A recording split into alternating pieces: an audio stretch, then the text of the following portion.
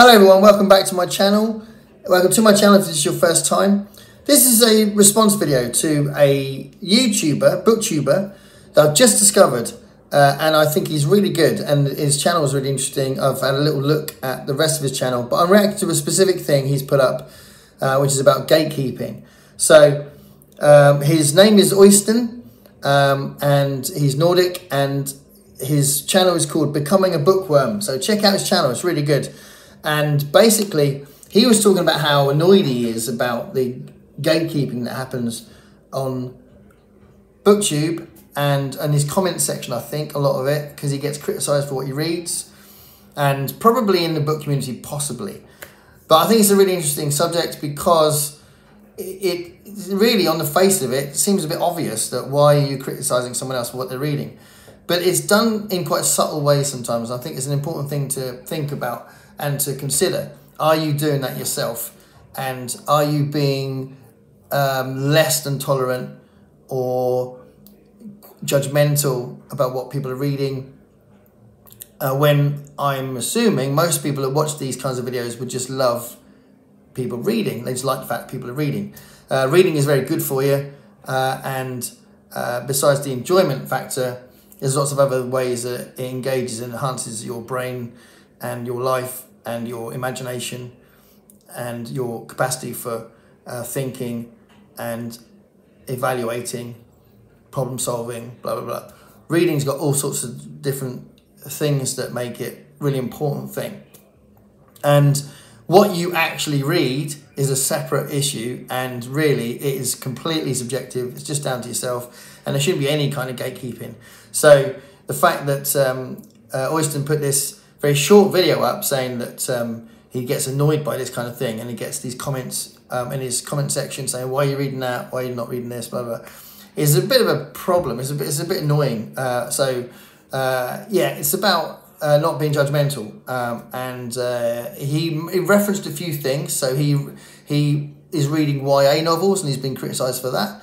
He's reading what he called TikTok novels. So they're clearly very popular novels that have had this sort of zeitgeist moment because of TikTok, and apparently you shouldn't be reading that according to some of the people commenting on his videos, which is really odd because if you look at his channel, by the way, he's reading all sorts of things. So he reads a lot of classics, he reads lots of different things in different genres. This is not someone that's just picking these populist things. But I would have thought there'll be a lot of people that do read very deeply academic stuff, things that require a lot of thought, things that are multi-layered, and things that got lots of nuance and create lots of opportunities to really think about an issue. I'm sure there's lots of people that read that stuff that would also be curious about the more popular stuff and like, well, what do I think about that? What is this thing people are talking about? Because ultimately, you know, that's just as attractive as something that will engage your brain and get you thinking.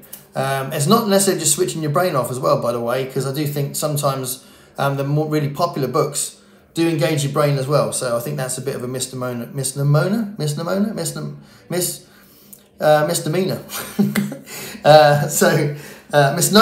I think it's misnomer. I don't know. I used to go out with someone called misnomer. No. I do think that's a bit of a thing. That people shouldn't be judging people if they're reading populist books, books that have got really popular over social media or whatever. That's not a problem. He also mentioned he's reading Harry Potter, and I think that's an interesting one as well, because Harry Potter is something that I think a lot of people think that is a part of the past. It's something that lots of booktubers grew up with, and they're now maybe they're in their 30s. And it's something that they appreciate, got them into reading, but they don't want to talk about it anymore, rate it anymore because of J.K. Rowling's attitude to the trans issue. So a lot of people have kind of taken that position. Totally get that. But I also get why someone would be curious if they haven't read them before, go, well, everyone's talked about these books for 20 years, so actually I wouldn't mind reading one. I've never read any of the Harry Potter books. I've only seen the first 4 films. So my experience with Harry Potter's a little bit limited. I don't have a massive desire to read them, but I absolutely get why somebody would. And it's kind of like with me, with this banned books project I'm doing. I'm curious to see what these books are like. and I don't expect to like them all. So far, I've been quite lucky, and I have liked them all. But I know there's going to be some I won't like. I would have thought, but I'm reading them out of curiosity. Curiosity is the key to a good life, a happy life, an interesting life, and also an interesting kind of social perspective as well. And curiosity might mean that you're reading something that you wouldn't necessarily read because you think you're going to enjoy it. It might be literally just reading out of curiosity. So that should be applauded, I think. I think that's a cool thing. And if people who didn't grow, they're not part of the Harry Potter generation, find out what this book, what this book series is, out of curiosity. Same with the Hunger Games. I am going to read the Hunger Games at some point. I do want to read that, but again, I'm well late for the party. But who cares? I'm curious. I'm curious to know whether it's any good. I know I've seen the films. I know what the plot is, but I'm interested to know whether I like the writing or not.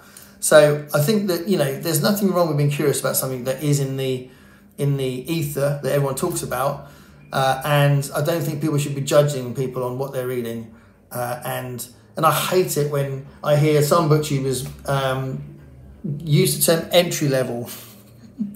So that's something that's I've seen it within science fiction. So because I'm a big science fiction fan and I love science fiction to pieces, you'll see it a lot in my channel.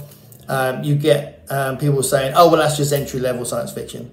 Oh, yeah. Well, that's not very hard science fiction, or that's not it's too popular, or it's written like it's going to be a film, or things like that. And they just write people off, and they write off incredible books like The Martian, and they write that off as being entry level science fiction. Ridiculous, absolutely ridiculous. It's good science fiction. That is a good book, and the fact that it's that enjoyable. If it's really enjoyable, that shouldn't make it less worthy, less valuable and worth praising. But yeah, it seems to be that's the criteria, because Andy Weir does his research. So this is not just I think entry level science fiction should really be science fiction that's really stupid, and The Martian's not stupid. He does his research. So anyway, that's a few thoughts on the gatekeeping thing, and please let me know what you think below. And shout out to that booktuber. Watch his channel, it's really good. Stay curious, everybody, and read whatever you want.